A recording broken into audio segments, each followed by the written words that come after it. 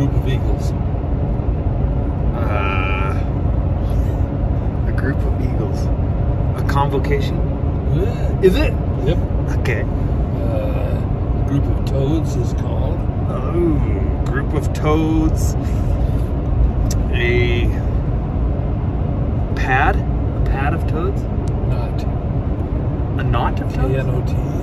Okay. A group of hummingbirds. Ooh. A chirp. Close. Go ahead. Charm. A charm. I was close. What else you got, Roost? Geese on water. Ooh, that's different than the air? Yep. They change name as they land? Yep. In the air, of course, they're a flock? No. A swarm. What are geese in the air? Wait, you said no to my other ones. That would mean that you know the answer. Well, I'm not sure on the air. Might Could be the same as on the ground. Could be a flock. Still could be a flock. Could be. On the ground is a flock. So ground is a flock of... There's three, you think? It might be three. I think there's a different one for on the air. The water is a skein. S-K-E-I-N. A skein of geese, a flock on the ground, and a flutter in the air, I think is what it is. No, it's not. It is a flock in the air. It's a gaggle on the ground. Flock in the air, gaggle on the ground, skein on the water. Good. JJ. Well, if you guys can't tell, we are playing road trip games. Road trip games to stay awake tonight. Me and old Rooster. Where we're going, what are we doing? You're just gonna have to hang in and hang on to find out.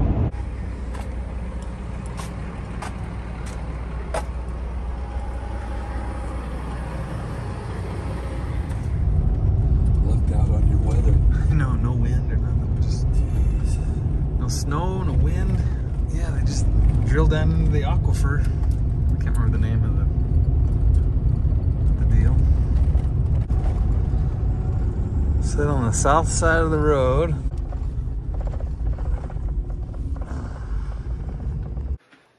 Hey y'all, I gotta share this with you real quick, okay? This was my realization this past week that I've turned a true corner, and let me tell you what I mean. If you remember a couple weeks ago, I shared with you guys the fact that since the 1st of January, more or less, I have been on a fitness program with a company called Be Lean Fitness. Now, Be Lean has tailored their entire fitness program for truckers, okay? They've come up with this program that works within the bounds of a trucker's schedule and constraints. I'm just gonna update you on my journey. It's now been a couple months total since I've been doing this deal, and I am now 21 pounds down. So I continue to lose weight, get more trim, I'm feeling better. When I'm on the road, I just can't explain how great it is. One, because I'm more comfortable actually just sitting in my seat as I drive. Like I feel better sitting there with less weight around my belly, right? And then the second thing is, and this is what I wanted to share with you, and I'm holding the evidence right here in my hand. I haven't shown it to you yet.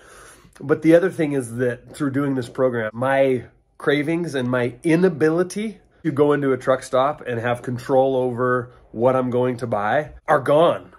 I can walk in and I can pay for my fuel and I can look at everything in there and go, no, I don't want that, and be happy with that decision. You know, I've had times in the past where I was like, oh, I better not get that. It's not good for me. Man, I'm kicking rocks as I'm walking out to my truck. I should have got those Twinkies, whatever. But I can look at it now with true, like, nah, I just have no desire for that. Check this out, you guys. Here in my hand, I hold a full plate of homemade brownies. Now, these aren't like cake brownies. These are like heavy, substantial, like I'm getting a workout right now, lifting these brownies up and down. Let me tell you, I loaded cattle the other day and they came out with a plate full of brownies and said, take these on your trip and enjoy them. We just made them. They're fresh, homemade. I took these with me. This was 3 days ago. I set them on the passenger seat across from me in the truck, and I made my whole 1,500-mile trip down and back, and never one time did I have a craving to break into these and eat them. Instead, I brought them home for the kids. A couple of months ago, I would have devoured this entire plate in the first 200 miles, no question. They would have been long gone, down the hatch, marinating around my belly. I'm gonna go in and enjoy a small portion of one of these, and I'm gonna do that happily, and I'm gonna do it in control, and that control and that happiness has come from doing this program with Be Lean Fitness. So Be Lean, you guys, I really appreciate the help you've given me. If you guys are interested in this, please check them out. If you're a trucker, as most of us are, that need to gain more control over your life and your fitness, I promise it's worth it. They've got all kinds of different plans available to you. Get with these guys, chat with them, see what you need to do, get on track. I promise you'll never look back. Oh baby, what is this, you guys? What is this little treasure? Do you know? Do you know? Any of you truckers out there trucked in one of these? Is this bringing back any memories to anybody? Do you fondly recall looking down at these gauges? One of these very first ever Unibuilt sleepers ever in a semi. Huh? What do you say? Look at this clean old girl. Look at this old girl. Dashboard's not all tore up. Look at the originality. OEM. Give me that Jacobs brake. That dashboard is clean. She ain't all rattled out. Doesn't have 75 holes in it. Just feast your eyes for a minute, you guys. Just take this baby in. Just take this creature in. Look at that thing. Call that original? I think I would. Woo! Cassette deck.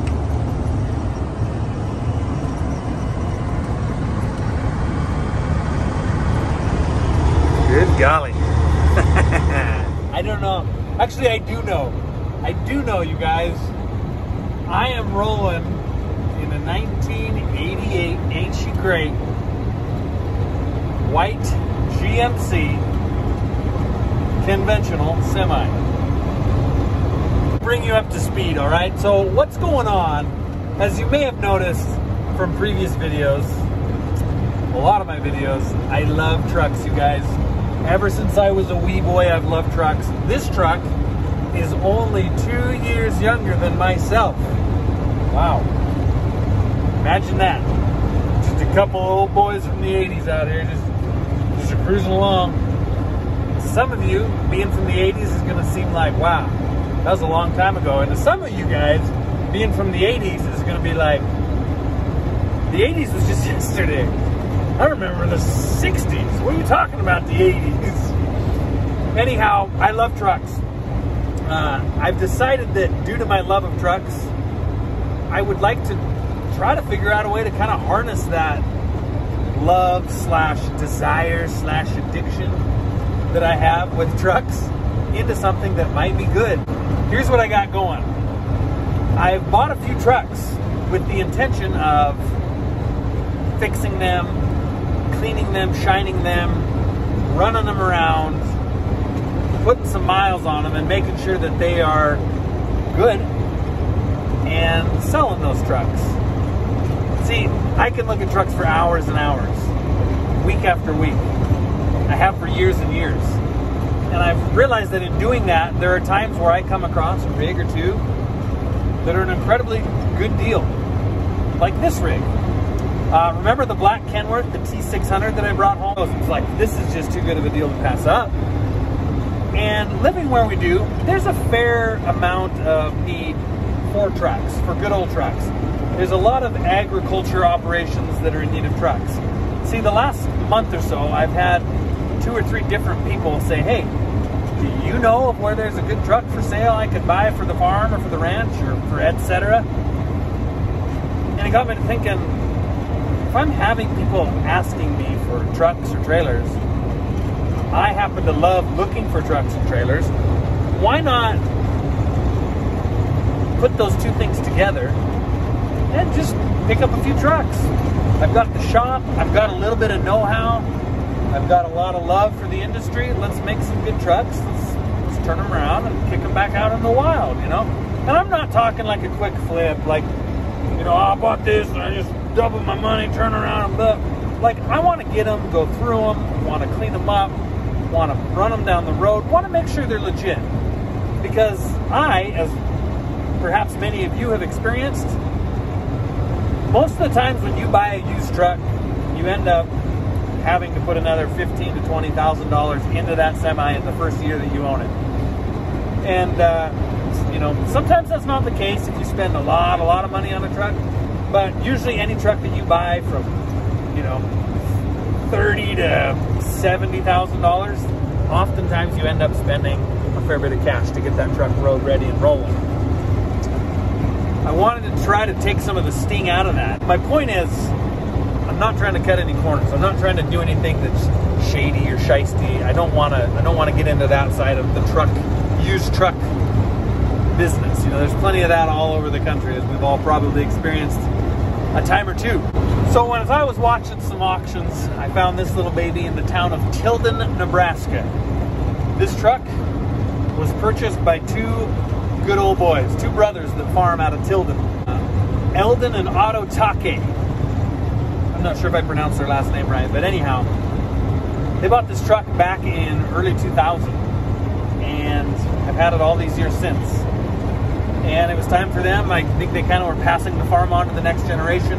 The next generation didn't really care for some of the older stuff, like this rig. And so they were kind of cleaning up and clearing some stuff out, which is why this truck came up on the auction. Found it in the middle of the night, woke up to use the bathroom, couldn't go back to sleep. It was like, you know, the auction ends tomorrow. I should see if there's any other trucks out there that are catching my eye. And that's where this guy came in. GMC was eventually bought out by Volvo, or however that acquisition happened. And this truck in a few years down the road became Volvo. But before it was Volvo, it was white GMC. It has a B model mechanical cat motor, great motors. Same motor that I have in my cab over Peterbilt. And so I've had some experience with those, and I've had good luck with them. And I grabbed it because in the pictures it looked really clean. You saw there, I showed you already how clean it actually is. This truck, I will say it. Look at that wood trim up there. It's a 10 for 10. Inside, it is a 10 for 10. And I'll show you some more points when I stop. When we get home and I can go through this a little closer with you and show you some of the things that I have decided to make it a 10 out of a 10. I think you'll come to agree. I've never experienced a truck like this. It is like as much of a time capsule as I've ever seen. There's a little backstory for you. We are a couple hundred miles back up the road. We got several hundred more to go. Of course, this thing, knock on wood, which is easy to do because back in '88, they actually made things out of wood, like the storage cabinets. So knock on wood, everything is just running nice and proper, all right? Things are just rolling down the road, feeling good, smooth. It feels very much like my cab over Peterbilt does, so I'm digging that. Temperature, oil pressures, everything seems great. I was really excited, you guys, when I pulled the dipstick on this thing to check the oil, and the oil was clean enough that you could see through the oil and read the dipstick below the oil. That's rare. You know, when you change the oil in a semi, you drive it just a few hundred miles and it immediately is blackened again. It's blackened oil to where it'll, you know, it's very easy to see the oil on the dipstick. That was a good sign. Fired right up. They cold started this thing. I would have loved to film a little more of all of that, but we were kind of in a scramble and a rush this morning, as I usually am. However, fired right up in the cold, unplugged. That was a positive sign. It was about 30 degrees. Not that that's that cold, but in the truck world, that is cold. Much colder than that, I would always have a truck plugged in because I hate cold starts, you guys. One of my pet peeves of the internet. Watch this cold start video. And you just hear that starter just whining, and then it finally fires and it's blowing smoke, and I'm like, stop, enough. Okay, I can't take it anymore. Shut it off, plug it in. Oh, I can't stand cold starts. Just a little something about me. Coming up on Presho, South Dakota, about another 20 miles away. The glass in this, no cracks in the glass. A couple chips over there on the passenger side, but no cracks. That's awesome. Got the sweet bug deflector down there. Maybe that's part of why there's not as many chips. I don't know. Maybe it's deflected a few stray shots, you know, but I just hope you're enjoying this as much as I am. Well, my favorite things about old truck steering wheels is how big they are. Check out this big old mama. Nice and straight. Reason why they put big steering wheels in trucks back in the day, they don't tilt. Well, part of it was because a lot of them didn't have power steering and it gave you a lot more leverage. But they didn't start shrinking steering wheels until they came out with the tilt wheel. This does not have cruise control. It does not have a tilt wheel. So the wheel's so big that you can push your seat way back, lean back, and just put your arm right here, rather than having to reach way out and grab a smaller steering wheel up here. So, little nugget for you. Y'all, everything's going good. It's going good. We are halfway home. We are 400 some miles into this trip. Everything's running properly. The old B model beneath my feet, because that's kind of how these trucks are set up. The cab is kind of partially over the engine. Nothing like a cab over, but it's right there. It is right down there. Just humming along, humming a tune, humming a song, you guys. Humming a tune, humming a song. However, I worry. I'm starting to get attached to this truck more and more as I drive. Let me show you this. So mechanical trucks do not have a cruise control. However, they do have an idle controller, so if you're parked there at night or something, you need to run your engine to stay warm, you can pull that idle control out, and that'll control your throttle and lock it in place. So, this does not work very well if you're loaded, if you're pulling hills, etc., etc. When you're bobtailing empty, it does work. So I pulled it out, set her right there at about 63 or so, and we are bopping along. Got to fix that tachometer, but we are bee-bop-a-loo, baby. Finally get a little peek at this old girl on the outside, huh?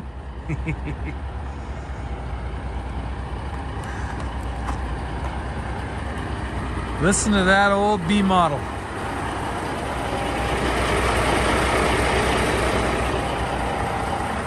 Y'all, little side mission tonight. Little side mission we got down here at Billings, and I gotta pick up the old trailer and bring her on back. Got a guy interested in buying this trailer, so we're picking her up from Matt's place and anyhow bringing her back up to the old ranch. And while I was down here in town, just thought we'd swing in and hook up. Can drop my airbags to get under there though. Lowered the bags. We got plenty of room. Now we can raise the bags up since we're underneath there. I always want to double, triple, quadruple check this stuff so you don't tear anything up. So we will do this. Inflate those bags. Pull back out. See how they're filling back up? Whoop! Looky there. Bada bing, bada boom. Pick it up. Oh yeah. See if it lifted the jacks off the ground. Yep. Legs are loose, so we can get under it now. I'm having a little trouble getting it to latch. So I'm pinned in there. See, it's in place. There's a little bar that's supposed to come across there. And it's not, but it's just because it hasn't been used in a long time. So, I'll push that baby in. I'll show you here. See now how that bar came across there? Locks it in place, see? So we'll lube that thing up. Part of what a cleanup we'll do on this truck, but get that lubed up and squared away, locked in there, and we'll be good to go. Make sure that, see that little locking tab right there? My pinky's on. You make sure that's in and down, because that's what keeps it from coming back out. So there we are. She's aired up. Look at all them lights. Ho! Let's go.